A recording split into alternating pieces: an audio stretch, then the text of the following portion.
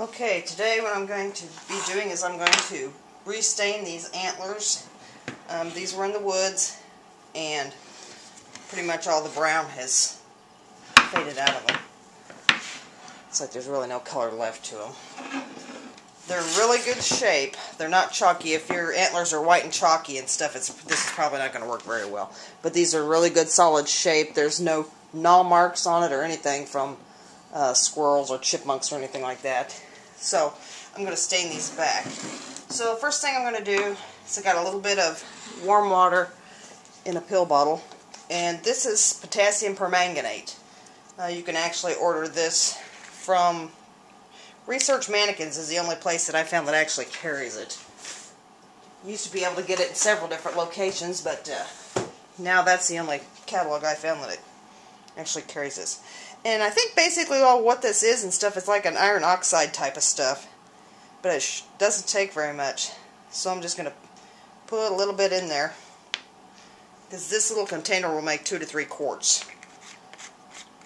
And the strange thing about this stuff is when you actually apply it, it's purple and it dries brown. So when you first start putting it on there and stuff, you don't want to get all wigged out and think something's seriously wrong when it's not. And I want to get some newspapers and lay down here because I don't want to get this stuff all over, because I'm sure it's going to stain pretty bad. If I need to, I'll mix a little bit more up. I'm going to put the lid on there. Let's just kind of mix that up a little bit. And I'm definitely going to put some gloves on because, like I said, this stuff's probably going to stain pretty bad.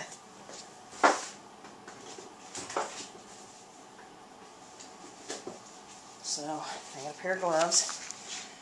And I'm going to actually mount these antlers on a board, so I've got the form here. And I've got the board over there also. So let's lay out our newspaper. And I do have a paintbrush for this. I did buy a new paintbrush. So let me back this off a little bit so you can see the whole thing.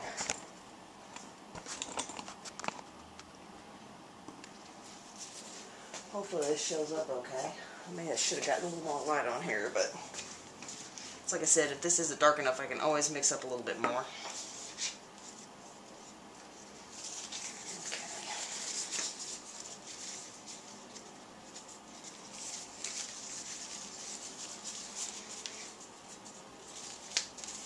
And I have a rag here also and stuff in case I need to wipe a little excess off of this. You can see this. Yeah, I think so. As you can see, it's purple.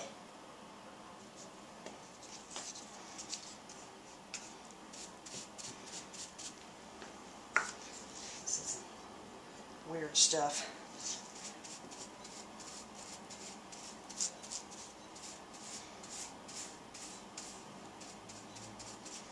I'm probably going to have to mix a little bit more.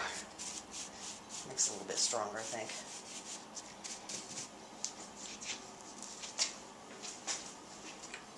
Put a little bit more in here.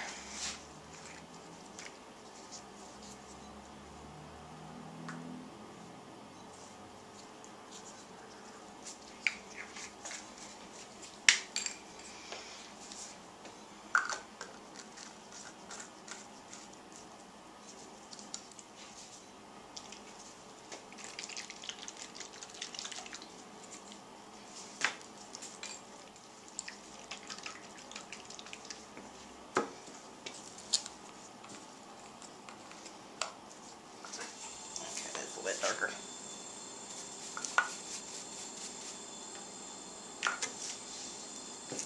So see, this is, until it's really, really purple. And I'm going to get more down around the bases of this. And then I'll just kind of brush it up the antlers.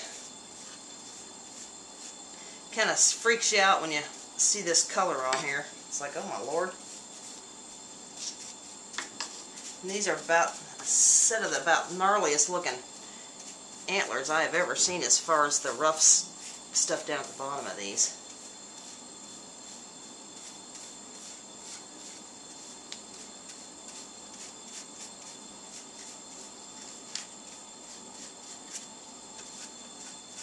And I'm just brushing it up the antlers and then going a little bit lighter when I get towards the tips of them.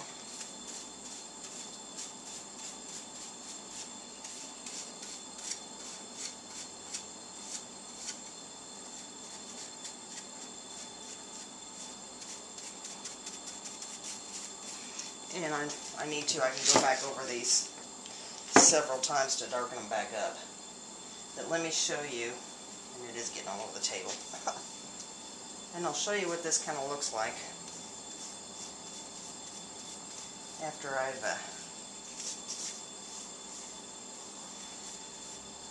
mixed this up a little bit. And you can mix this, I've just got mine mixed with a little bit of warm water, so I have a little bit longer drying time. Or you can mix this with rubbing alcohol. I wanted a little longer working time, so that's why I've mixed mine with the water instead of the alcohol.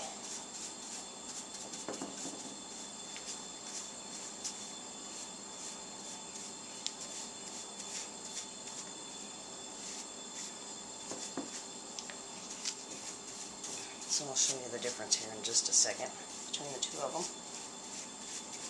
So like I said, these antlers were in really good shape, so.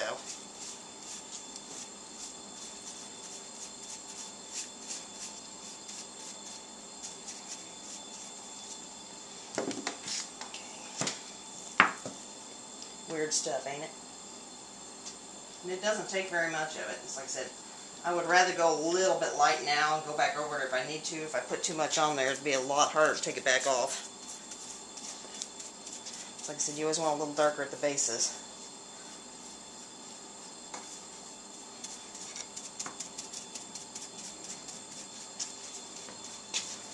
I hope you can kind of see this.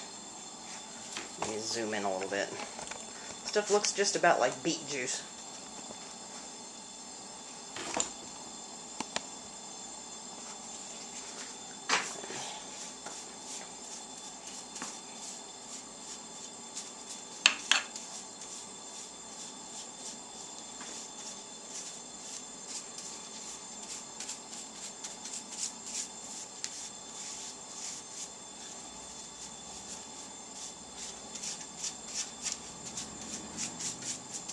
This is if you're going to stain antlers. I think this actually works on reproductions as well.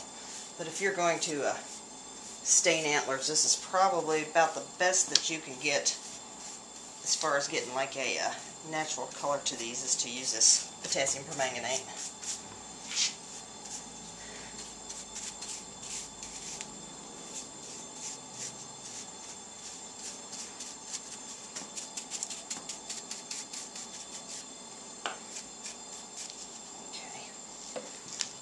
Around so you can kind of see, but it does definitely, it turns them around. There is no purple to it. Like I said, I may end up wiping a little of this off at the tips of the antlers, or take a little bit of steel wool, but let me show you the difference already. Get this camera and hold it up. Okay, back it off. Okay, and this is the unstained side. You can see, and this is the side that's got the potassium permanganate on it. So like I said, I may take a little steel wool and just buff these ends just a tiny bit, but you can see in stuff already the difference in the color.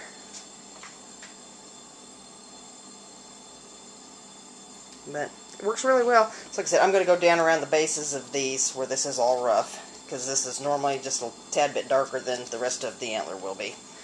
So I'll go ahead and do the other side, and you can watch that, and I'll probably speed up the other side since you've already seen this side.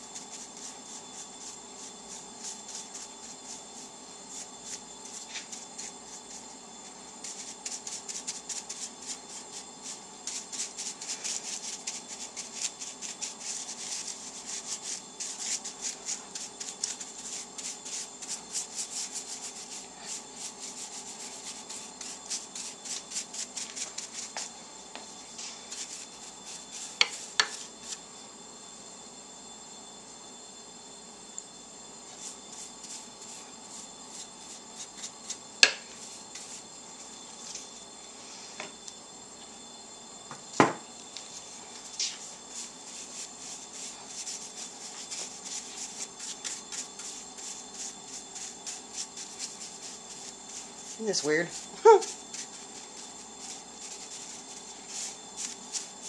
And try to brush with the growth of the antlers.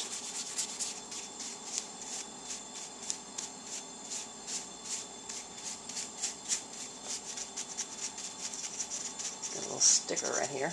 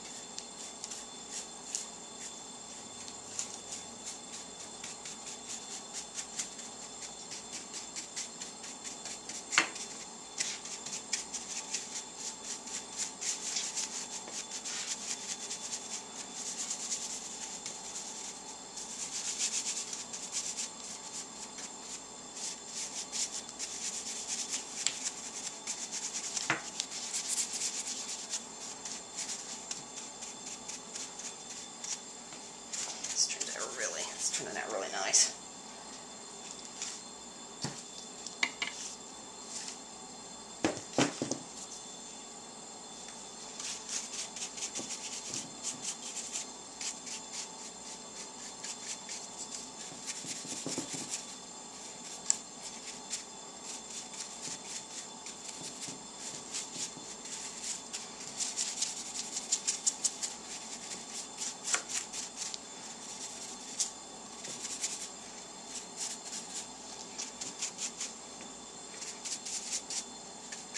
So this little container, like I said, will make 2 to 3 quarts of this stuff, and it's only like $2.85 or something. So it's very, very economical. And I'm not worried about getting it on the skull part itself or anything like that, because that's gonna go on that form, and then I will go over that with mache and actually sculpt that before I put it back on the plaque. And then it'll all be covered with the suede. Like I said, my antler mounts are, I think they're 75 or 90, but it's not like an off-the-rack Walmart thing that really doesn't fit your antlers. This is custom made to the antlers that you actually have. Like I said, you want to make sure that your antlers are in good shape. So like I said, if they're chalky and stuff, this probably would not work. Or if it does, it's probably not going to be a nice quality like this. But these are in really nice, really nice shape. Okay.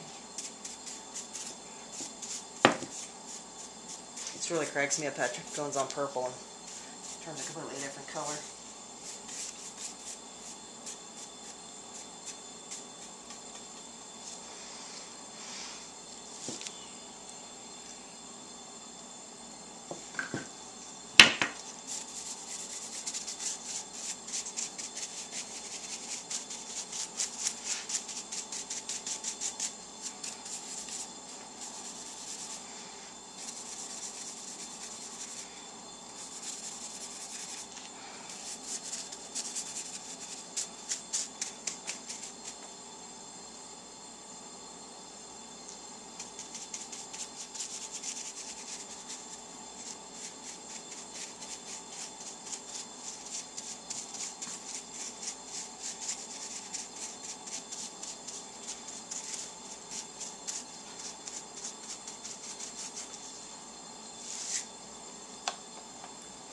And try to make sure you don't have any big drips or anything.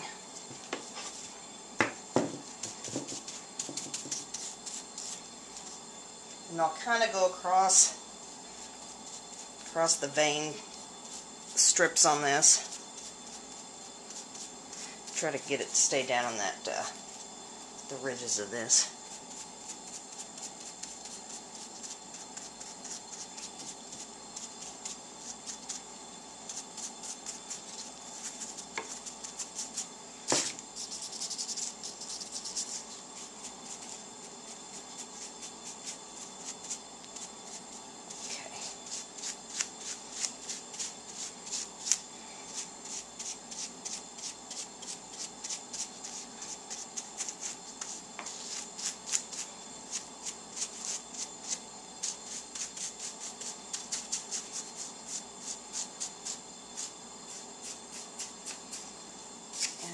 I think I'm just going to go over these just a little bit more in a few spots, and then I'll darken it up, and then we'll be back. Okay, this is pretty much dry right here. So in order to give this a little more depth so it's not flat, so it looks like it's actually been stained or anything, I just got some pretty fine steel wool. It's not the finest stuff, and I'm just going to rub this kind of over the high spots. And what this is going to do and stuff, it's going to kind of just take a little bit of that off. Because like I said and stuff, I don't want it to look flat, and I don't want it to look like it's actually been stained. So let's see. See if I can show you exactly what I'm talking about. All these spots right here. It's like I said, stuff. Just kind of hit some of those high spots. Just take a little bit of that off. Like I said, you can see and stuff. There's some high spots through here. So if I just take this and just kind of rub on there. And it takes just a little bit of that off. It's like I said and stuff, if the deer go out and rub and stuff, any of those high spots are going to be knocked down anyway. It's not going to have that brown color. And I'll hit the tips of just a little bit more to take a little bit more of that color off. So like I said, to give it three-dimensional, I don't want it to look flat. And so that's why I'm doing this.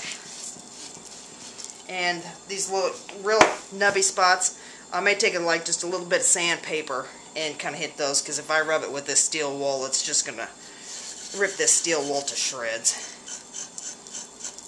So like I said, I don't think that's going to work with the steel wool. No, I'll just hit that a little bit with the little bit of sandpaper. But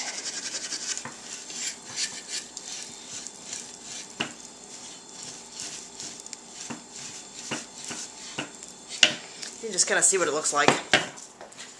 So like I said, it has a little more of a, let me see if I can, it has a little bit more of a three-dimensional look now, instead of just a flat, because here's where I've actually kind of sanded it just a little bit, or took the steel wool to it. And you can see the variations where the high spots are. And let me spin this around. And this is where I haven't done anything to it. And it's like you said, as you can see and stuff, it's still kind of a, just kind of a flat brown. And anything that you're seeing is light and, you know, like this, looks like it's lighter. That's actually from the light bulbs. It's not actually from the antlers. And then I'll hit this just a little bit more, lighten that up some. But stay tuned and stuff. I'll show you what it looks like when I'm done. But you can see and stuff that it looks pretty good. It's like I said, hitting these bases a little extra. Give them a little bit darker down in that nubbin. So, alright, hopefully that's close enough where you can see what I'm doing here. Like I said, you'll see how these, and I'm just barely hitting this, just enough to take a little bit of that color off. But you can see how those nubbins are turning back white.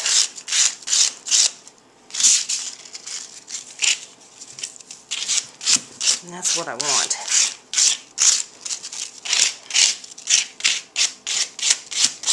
So I said I don't want to sand them too much, because I don't want to really change the texture of them or anything, but I do want to bring up those highlights. And really, this really hasn't taken any time to do this. Like I said, that potassium permanganate stains really quick and easy, so okay. Like I said, I just want to hit this just real light, just to bring up the highlights on those bumps.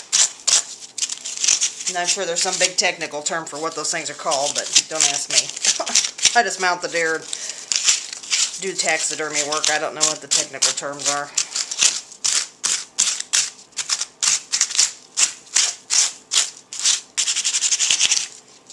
Kind of rip the hell out of the paper, you can see. Alright, let's do this. You can see these are really brown here.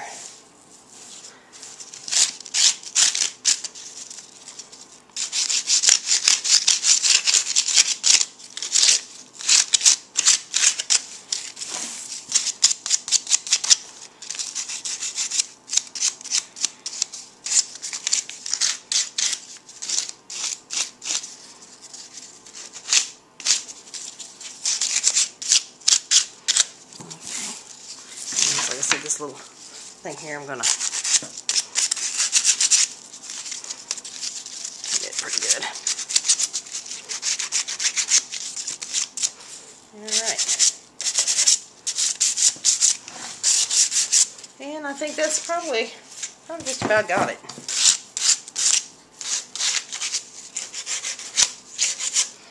And I think we'll call that done. Let's back off and show you what the whole thing looks like. I'll just pick this up so you can see it at a distance. So, there you go. And then I'll have another series of videos showing me actually putting that on the board and the form and stuff and doing the mache work on that. So, stay tuned for the rest of the videos. Thanks for watching.